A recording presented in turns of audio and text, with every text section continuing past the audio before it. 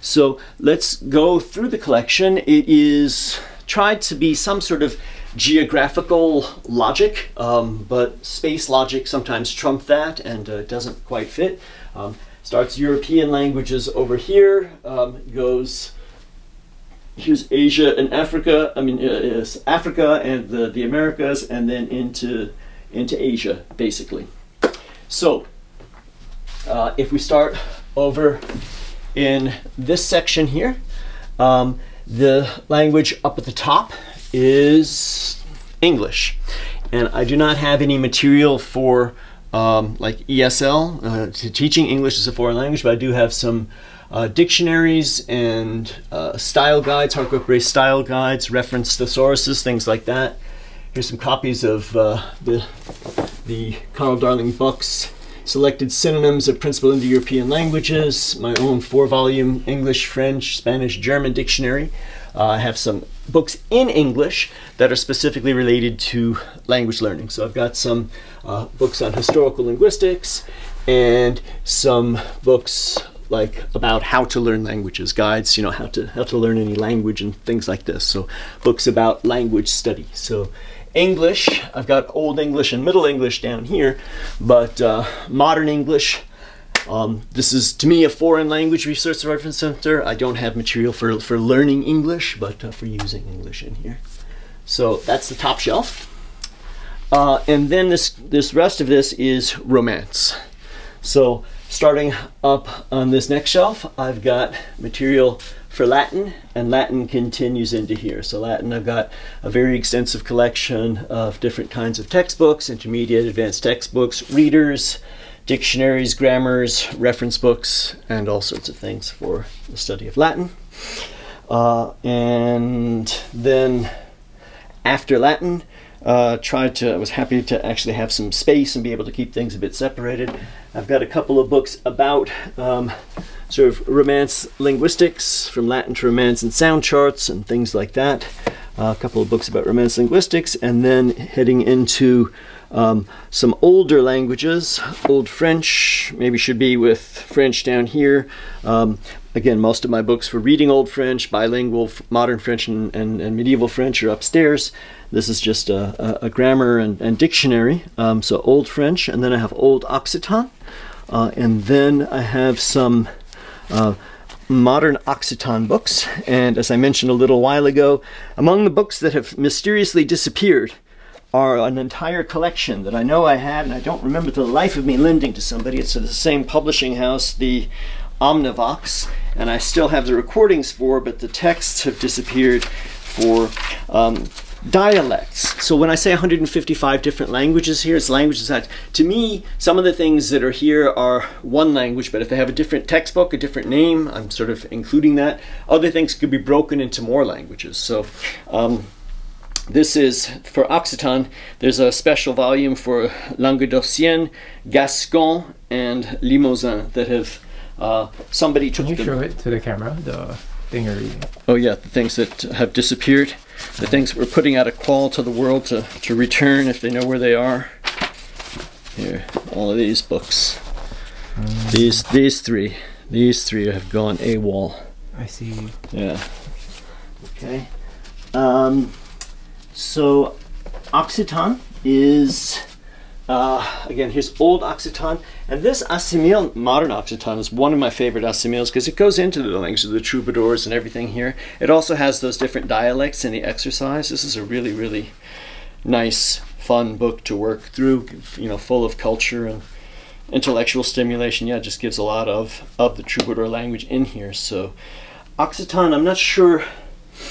I've seen really different statistics for, like, supposedly there's still millions of people that speak it in the south of France, and when I traveled around there trying to look for it, I could never find it. And I went to a couple of associations, like meetings of Occitan, and it was basically all in French in the middle of the Occitan territory. So I kind of think it's that's why it's, Old Occitan, Modern Occitan. But I think there was a guy who won the Nobel Prize for something in Occitan at the beginning of the 20th century, so there must be some people that still use it. So that's kind of a neat language to know.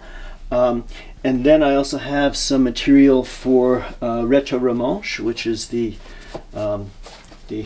fourth official language of Switzerland. And this is a language that I've got some notes in here that I had a wonderful time making a very intensive field research. I went to a little town in this region and I just showed up, and I didn't really have any plan or anything, and I just showed up and I said to the people in the town, I'm interested in this language, do you actually speak it here? And they were so happy to have me there, and particularly the town pastor, who was also the school teacher. He gave me free lessons for like the 2 or 3 days that I was there, and it was just it was just a really good experience. So languages like this, people are really happy to help you have them learn them. Then I have some other, because there's no other good place to put them, some other, well, they're assimil things. Here's Creole and Corsican. I have a book for Sicilian somewhere else that should be right here when I get it back. So these are some individual Romance languages, so I've got one thing for. Then I go down here, and this shelf turns into Italian. And then I've got a number of dictionaries that are to Italian and other languages, and also some here. And then Romanian. So up to this stage, okay, so Occitan is not, those are small languages, but Latin in particular, I've really got enough to learn it thoroughly from. I think Italian too. Romanian maybe also as well.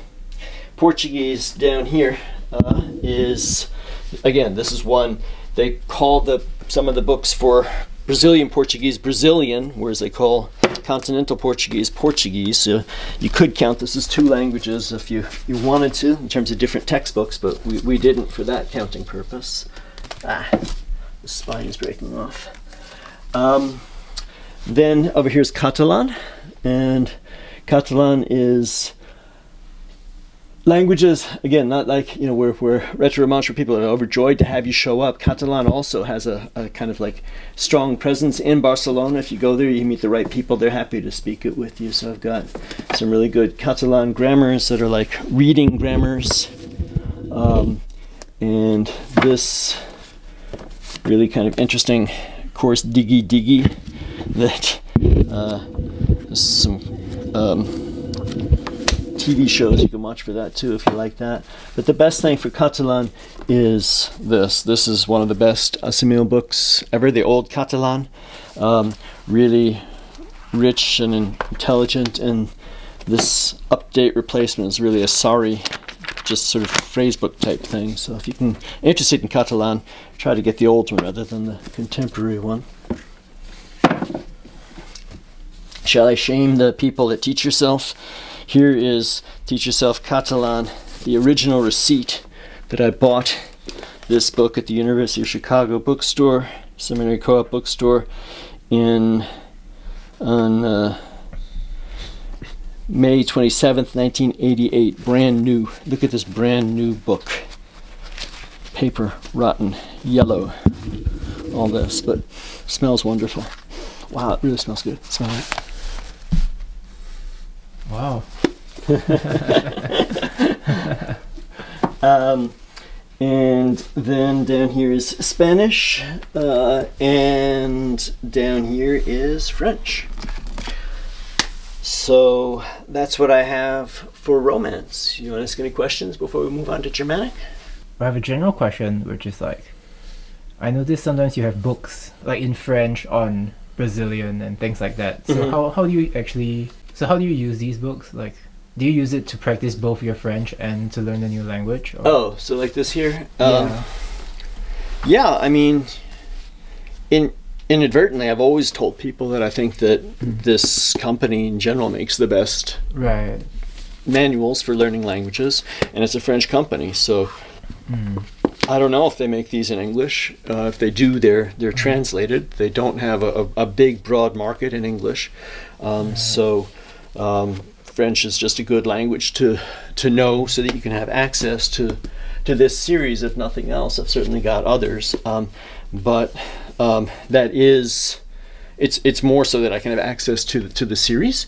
But that is a side benefit, is that yes, if you're using